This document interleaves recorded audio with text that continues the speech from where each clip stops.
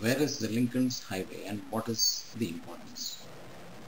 The carotid sheath is also called the Lincoln Highway and it contains the common carotid artery, its major divisions, internal jugular vein, cranial nerves 9 to 12, sympathetic plexus and lymph nodes.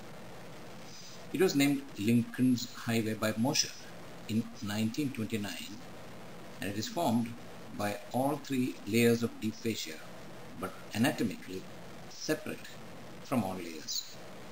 This was indicative of the importance of the creation of the first transcontinental paved highway in the United States that was conceived 16 years earlier. This Lincoln's Highway travels through the pharyngomaxillary space and extends from the skull base to the thorax. It lies posterior to the parapharyngeal space, lateral to the retropharyngeal space, anterolateral to the prevertebral spaces, and medial to the parotid space and styloid space.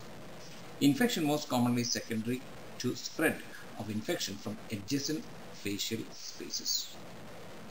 The complications of infection in this space include upper airway obstruction, pneumothorax, pneumomediastinum, vocal cord paralysis, Horner syndrome, internal jugular thrombophlebitis, and spread of infection to the mediastinum via the Lincoln Highway is a cause of significant morbidity and mortality.